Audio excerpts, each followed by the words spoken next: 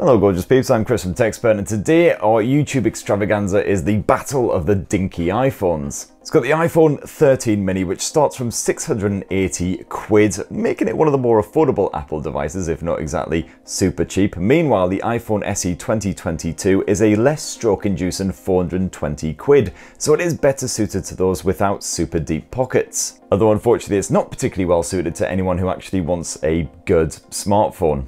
Did I kind of spoil the rest of the video now? Yeah, I definitely don't like this, don't like this. But please do watch the rest of the video for context and also my own mental stability, and why not poke subscribe and ding that notifications bell while you're at it. Cheers!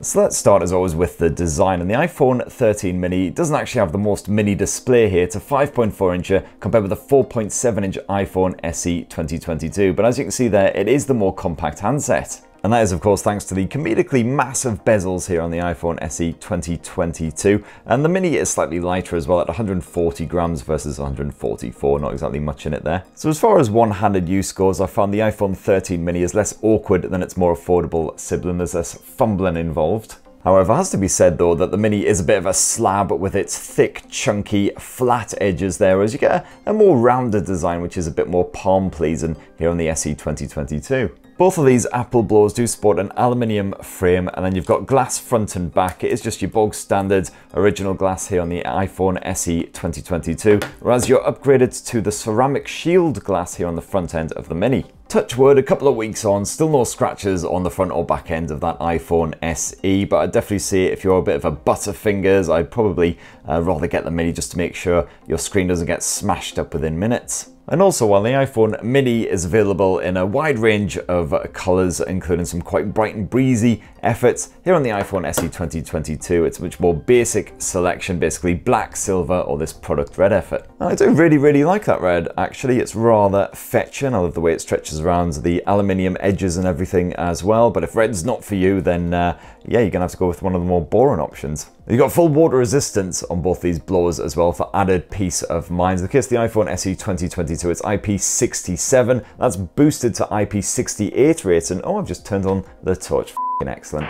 That's been upgraded to IP68 water and dust resistance on the iPhone 13 mini, so this thing can go down to a depth of several meters for around half an hour. The iPhone SE, depth of about 1 meter, so don't take it snorkeling basically. Now when it comes to the software, there's effectively bugger all difference here. They're both running iOS 15. Couple of little differences in the features and the tools. One thing that I actually prefer here on the iPhone SE 2022 is the fact you can see the entire status bar because there's no stupidly ridiculous mustache notch. Slightly different for security as well, because the iPhone SE 2022 uses good old Touch ID down below. It's a proper blast from the past. And to be fair, it does work really well. It is nice and responsive. The only problem is if your hands are a bit moist or a bit grubby, then it tends to fall on its arse a bit, which is where Face ID comes in quite handy, which is the security measure here on the iPhone 13 mini. Did prove slightly troublesome during the pandemic when we were all wearing face masks, but Apple has now found a couple of workarounds for that, and no one's really bothering with face masks anymore, so it's all good.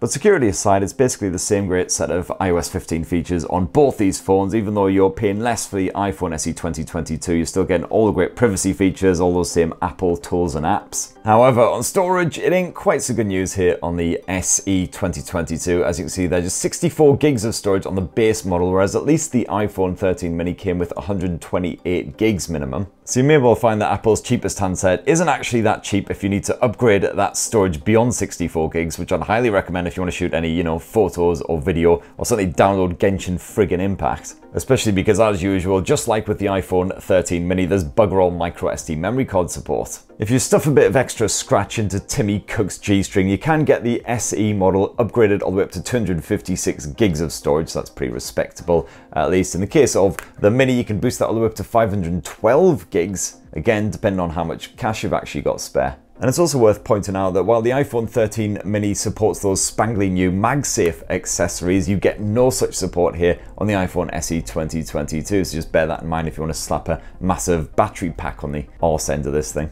Now the display tech on these two handsets is also very different indeed. You've got a proper good OLED screen on the iPhone 13 mini. Unfortunately, that is downgraded to a basic IPS LCD here on the SE 2022. The Mini supports HDR video playback thanks to the eye-pleasing contrast and that natural colour reproduction. And the Mini also spaffs out sharper visuals despite the more spacious screen size. We're talking 476 pixels per inch versus 326 pixels per inch on the SE. It is a big difference in quality, all the more noticeable when you stick this pair side by side. The colours, the contrast, everything just looks so much nicer on the Mini. And also the fact that you've got a larger panel on the Mini makes for a more comfortable experience when editing photos, enjoying some Netflix, whatever else. So yeah, the whole movie watching experience not very enjoyable at all on the SE, especially as on the likes of Disney Plus, you can't even crop in order to, make it full screen. It just flat out refuses. You've also got a significantly brighter display here on the Mini compared with the SE as well, so a much more comfortable viewing experience outdoors when the sun decides to stop being such a lazy twat and actually pop his little head out.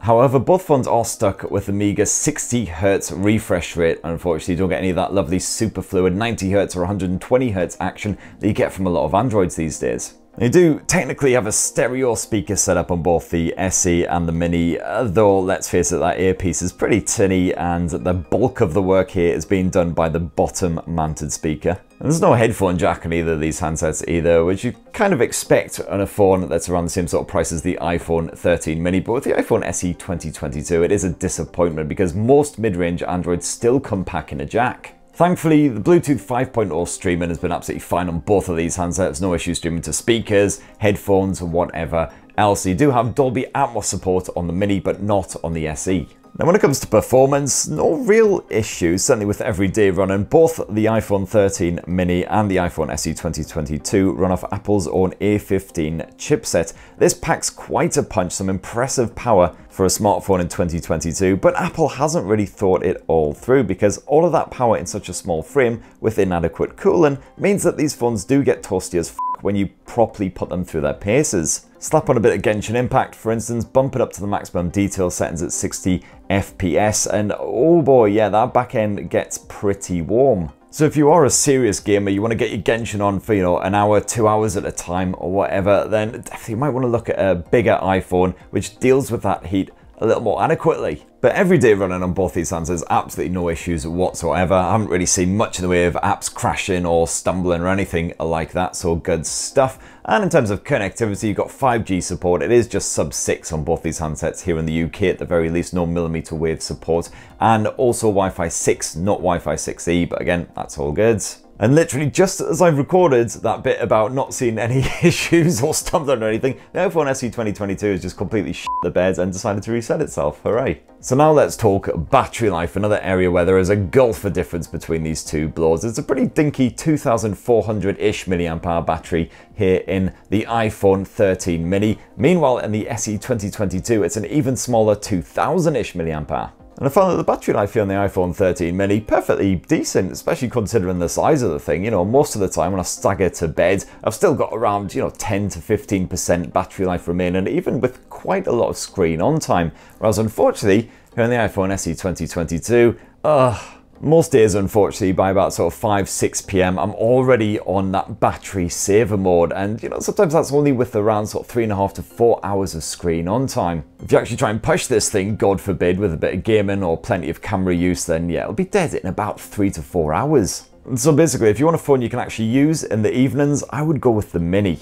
When it comes to the charging tech, subtle difference between them though. You've still got the 20-watt wired charging and you've got that wireless charging support as well, even on the SE 2022, which to be fair is a feature that's pretty rare to find at this sort of price point. So let's finish this iPhone comparison with the squint at the camera tech, and you can probably tell, even with just a cursory glance, that there is a bit of difference in the hardware here. So what you've got here is a 12 megapixel primary sensor on both of these smartphones, plus you've also got a 12 megapixel ultra wide angle shooter here on the Mini. However, don't be fooled by the fact they've both got 12 meg primary sensors. It is different camera hardware here. So the Mini's got a wider aperture, for instance, while you've also got Apple's improved stabilization tech. So the Mini is more ideal for low light shooting. It also boasts more up-to-date features like a proper night mode. In comparison, the shooting experience on the SE 2022 is decidedly retro. As long as the lighting conditions are ideal, you'll get decent looking pics out of both of these blowers, although the Mini is better when it comes to color accuracy. You get more natural looking photos compared with the SE.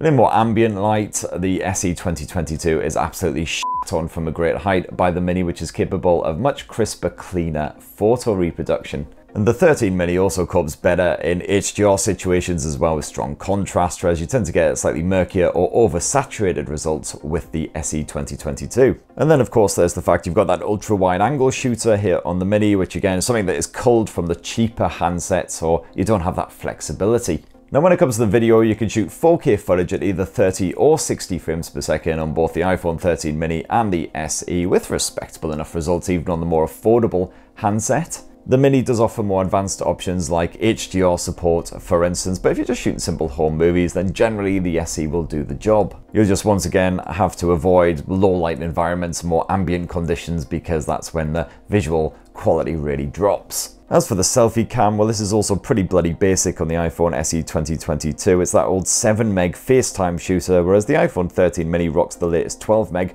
true depth cam, which captures better looking pics. We're talking more natural skin tones, especially indoors, and just stronger detail. So if you are planning on doing a lot of Skyping, Zooming, FaceTiming or whatever, I would say definitely grab that Mini if you can. Certainly if you want the people at the other end of the call to actually see your face. And there you have it, gorgeous peeps. That, in a nutshell, is the iPhone 13 mini versus the iPhone SE 2022. And definitely, if you've got the extra scratch, I highly recommend picking up this one instead, because you've got the improved design, you've got the much stronger media chops, you've got the vastly improved battery life, the better camera tech. I can't remember if I already mentioned that one or not. There are just so many bonuses to getting this one compared with, frankly, this heap of... I've done it again! I think that's a sign that I should probably just end it right there, but it'd be great to hear your thoughts down in the comments below. Have you been using the SE 2022 and you actually enjoyed it? It'd be great to hear you defending this shower of shit, definitely. And please do poke subscribe and ding that notifications bell for more on the latest and greatest tech, and have yourselves a bloody wonderful rest of the week. Cheers everyone, love you!